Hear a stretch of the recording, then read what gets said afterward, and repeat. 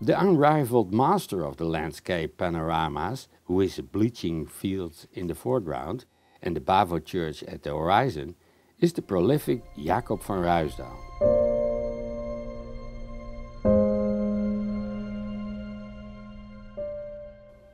He is reckoned to have produced about 45 of such views of Haarlem.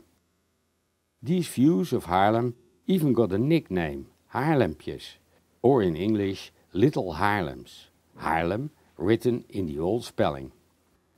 A kind of specialization within a specialization.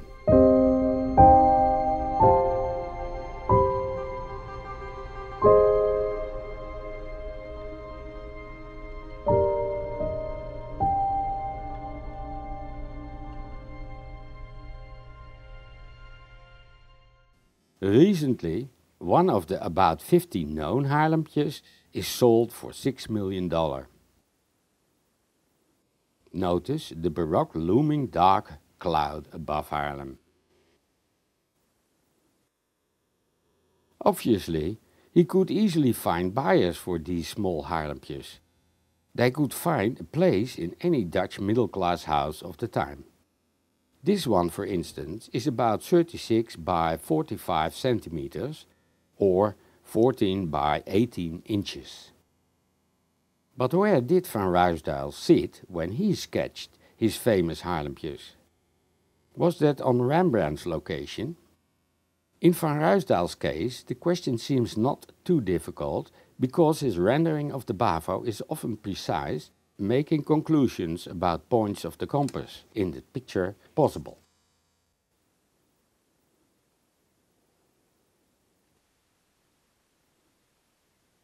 This drawing by the artist Peter Zaanderdam, who we will meet again later in this video, and by the surveyor Peter Wills, it is the preparatory study for a print. The compass points are drawn in the center of the church. It shows that the nave, with a small deviation, goes from east to west. Both transepts lie more or less on the north-south line. This in mind makes it possible to infer the direction of Van Ruisdael's view of the church. From the position of the north transept, we can infer that Van Ruisdael sees the church from about the north-northwest. Rembrandt sees the church more from the northwest, as indicated before, and as can be inferred from the depicted position of the westward nave and the north transept. Compared to Van Ruisdael's north transept, more of the roof of this transept can be seen. So Van Ruisdael sat probably more to the north. This painting is from the early 1660s. This is a close-up of the Bavo of another Haerlempje by Van Ruisdael, dating from about 1665. And this one, shown earlier, dates from 1670-75. All three churches are seen from a similar direction, from about the north-northwest. So apparently Van Ruisdael painted the church in all those years from the same direction, the same location.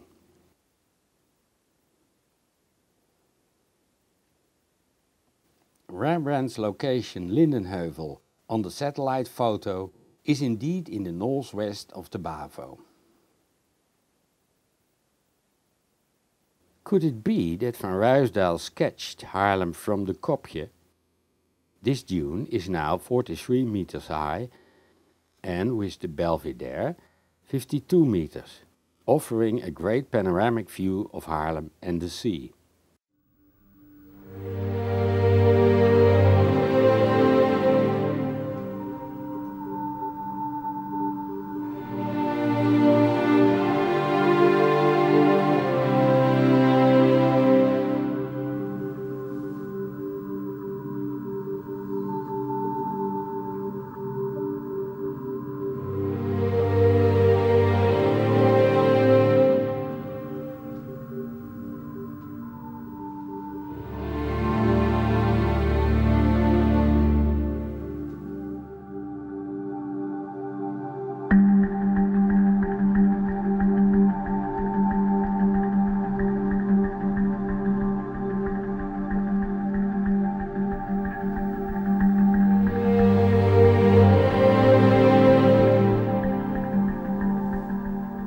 This still of our zoom of the Bavo is made from the top of the Belvedere.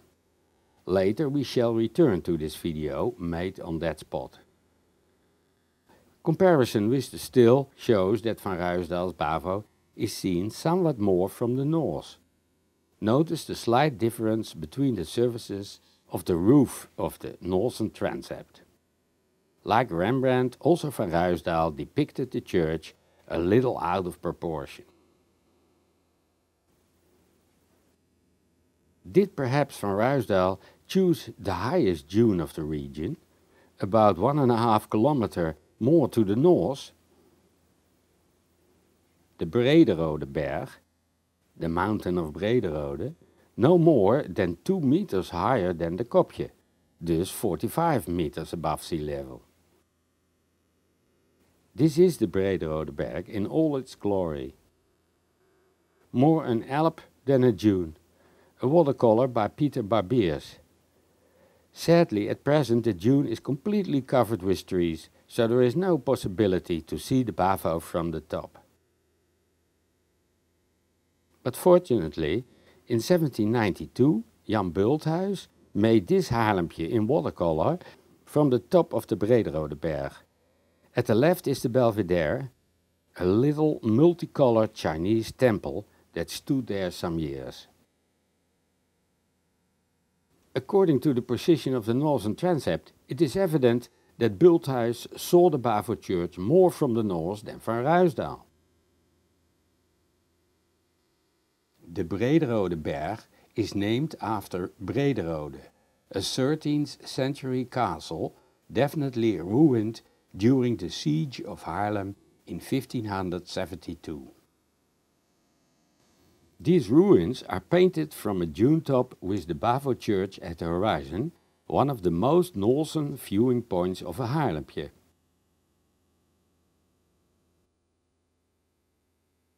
The painting, an extensive landscape with the ruins of Brederode Castle and the skyline of Haarlem, is attributed to Jan van Kessel.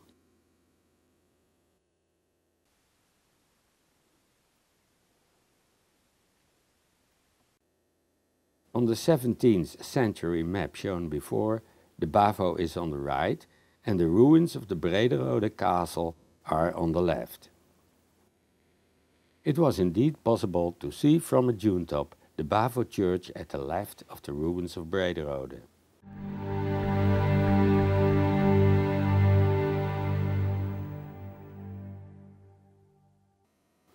Yet it was possible to check another viewing point of Haarlem's skyline, some 600 meters north of the kopje, in the park of Caprera, near the pond with the same name.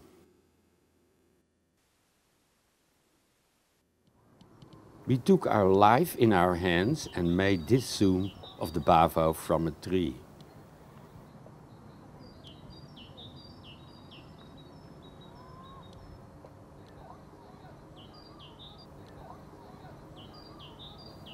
Still, this vantage point is just not northerly enough. From the same tree we filmed the pond. And at the lake we filmed the row of dunes, on one of which Van Ruisdael might have sketched several of his views of Haarlem.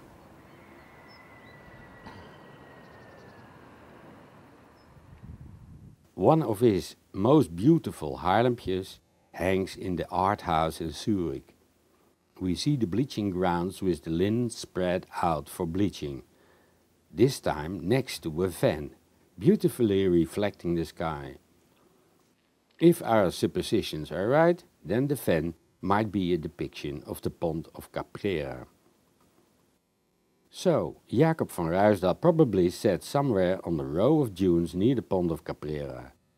A terrain map using color to indicate changes in the elevation is projected onto the satellite photo to make these dunes visible.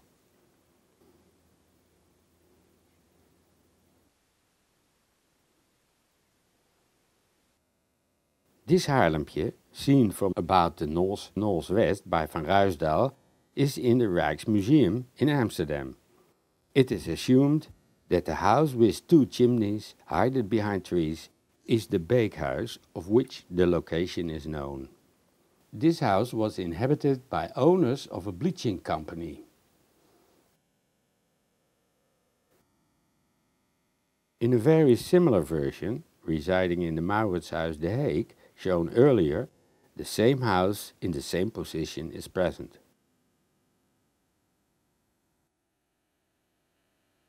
Even in this version, this time by Van Ruisdael's surmised pupil Jan van Kessel, the two chimneys of the bakehouse stand out above the trees. Although Van Ruisdael changed the landscape of his Haarlem views continuously, the fixed position of the bakehouse to the right of the Bavo church suggests the topographical accuracy.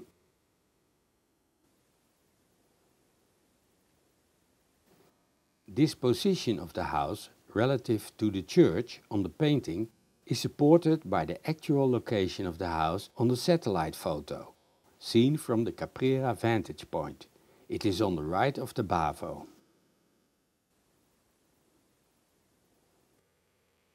Long before Van Ruisdael depicted the house, one of the owners of the house and the bleachery was portrayed with his family, probably by Gerrit Klaas Bleker.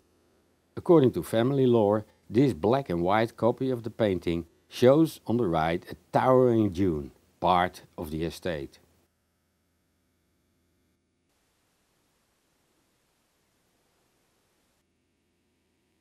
This is the bakehouse in 1733.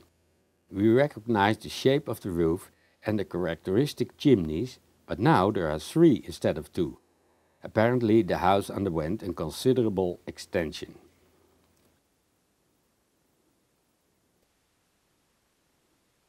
But Van Ruisdael did not always depict the skyline of Haarlem from the Caprera location, as this painting shows. The Bavo is vaguely visible at the horizon on the far right. The ruins in the center, brightly lit by the sun, are the remains of the castle Huis ter Kleef, Cleeve's house, we saw earlier in this video, still intact. In the foreground is a pond. This drawing by Roeland Rochman, dating from circa 1646, shows that Van Ruisdael did not invent these ruins.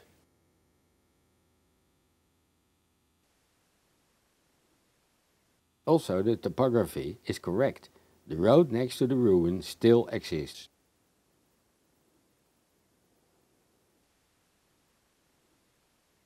On this blauw map from 1650, with the north on top, the location of Huis ter Kleef is indicated. The Bavo stands in the very center of the city. Van Ruisdael's usual viewing point is near what is now called the Pond of Caprera. The viewing point of the present panorama is in this case somewhat more to the south, past the Kopje. By the way, Rembrandt's surmised location when he etched the Goldweyers field was still further south.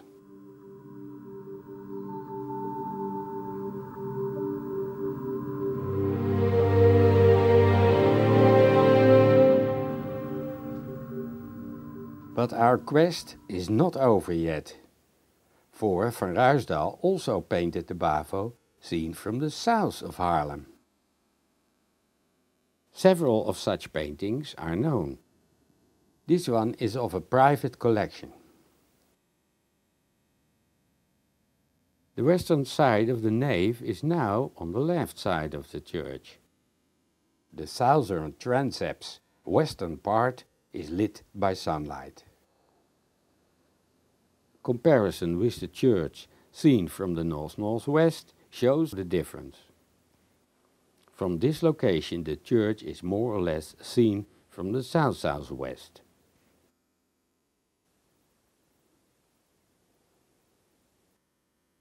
Two other examples of a panorama with the Bavo seen from a southern vantage point. On the left an earlier shown version residing in San Diego, California, and on the right a version to be found in Philadelphia.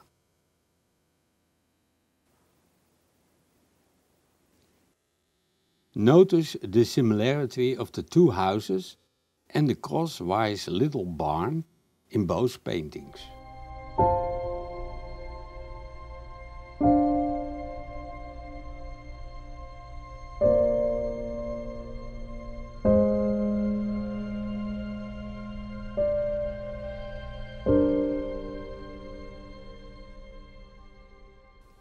Van Ruisdael seems to play with the positions of these buildings in the landscape. Just like the northern panoramas, the southern panoramas are seen from a high location in the dunes. But where was Van Ruisdael's viewing point precisely? Going from Haarlem to the south-southwest, there are no dunes nowadays.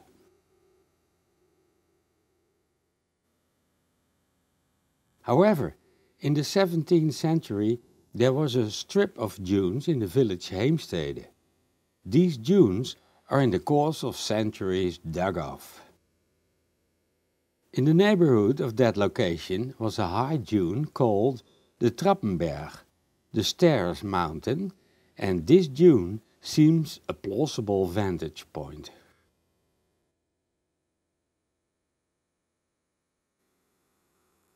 Close to that dune was an inn called the Thirsty Pit. This drawing of the inn is made by Simon Fokke in the 18th century, when the inn was a meeting point of artists who sketched there en plein air. This view of Haarlem seen from the south is by Jan Kessel. The Bavo shimmers through the low-hanging clouds.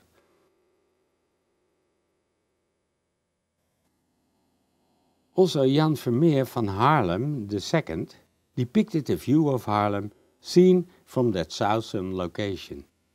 So, Van Ruisdael was certainly not the only artist painting Haarlem from a southern viewpoint. Vermeer's depiction possesses the characteristics of Van Ruisdael's approach. His horizon is somewhat higher. On the left are two men. The sitting figure seems to sketch the landscape on a sheet of paper. Could it be the master himself? And indeed, there is some overlapping with Van Ruisdael's picture, in particular the row of trees in the middle ground straight behind the dunes in the foreground.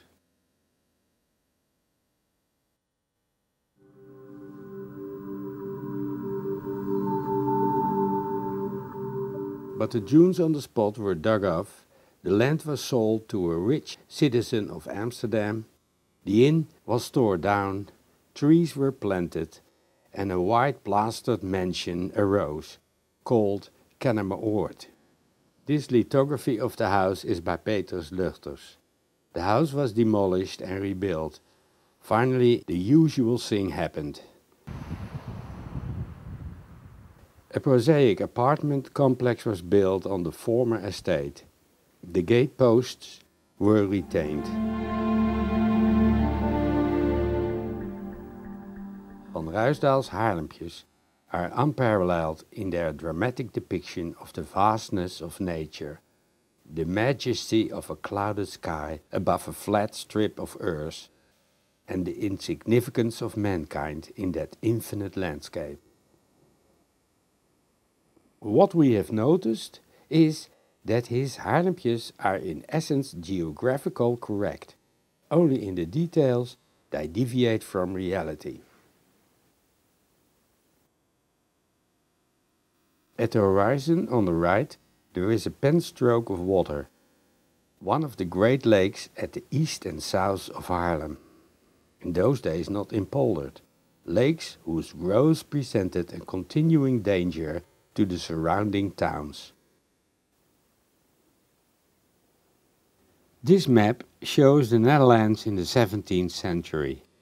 In the following centuries, many lakes were drained and new land was reclaimed from the sea.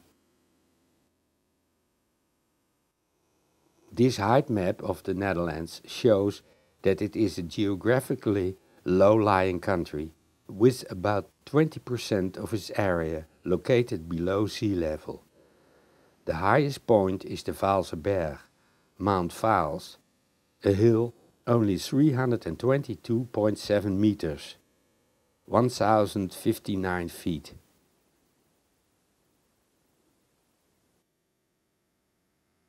This is the satellite overview of the Netherlands, a country with more than 60 million inhabitants.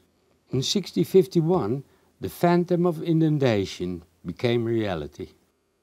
A northwestern storm, together with spring-tide at full moon, resulted in 2 breaches in the sea dike just close to Amsterdam. Some polders were inundated and a part of Amsterdam was flooded. It shocked the city population and several artists depicted the disaster. Apparently Jan van Gooyen came some days later on site. On the dike some curious sightseers at the scene. The artist, Jan Asselijn, was an important painter of Italianate landscapes, which explains his use of warm colors. The tempestuous sky and blown-up coats of the men show that the storm has not died down yet. But Willem Schellings depicts the actual drama, the breaching of the dike. The onlookers are frenzied. In the background are some church towers of Amsterdam, although in reality they stood much farther away. The summit of drama is presented by Roeland Rochman. A group of figures are trapped on a piece of dike in the center, with onlookers on either bank. 3 centuries later, sea level has risen 10 centimeters. In 1953, a flooding disaster took place on a far greater scale with more than 1800 casualties. This happened particularly in the province of Zeeland in the southwest of the Netherlands. Aan de kust bij Schravenzande dreigde groot gevaar. Hier had het water een gat geslagen in de duinen. Met man en macht werd er gewerkt om dit gat te dichten en met succes. Bij Capelle in West-Brabant stonden de militairen voor een praktisch onuitvoerbare taak. Hier had het water zulke enorme bressen in de dijken geslagen dat er geen houden meer aan was. Ook burgerarbeiders werden ingeschakeld. Meer dan 100.000 hectare vruchtbare grond werden door het zoute water van de zee overspoeld en daardoor in enkele uren voor lange tijd onbruikbaar gemaakt. Van de veestapel kon vooral in de getroffen gebieden van Zeeland maar weinig worden gered. Tientallen dorpen werden overstroomd en van de buitenwereld afgesloten. Een groot deel van de gemeente Stavenisse op Tolen is volledig verwoest.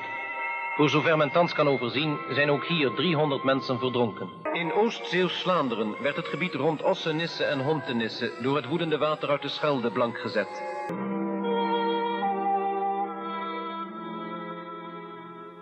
The whole nation was shocked, and immediately an ambitious plan was developed to raise the dikes. And after almost 50 years, in 1997, the delta works were declared finished. This is the Easter Scheldt storm surge barrier, the largest of all works. But the sea still rises, and the land mass beds down. Due to climate change and relative sea level rise, a rise in the North Sea is predicted of 1.3 meters by 2100. So the Netherlands has to stand a continuous uphill battle against the sea.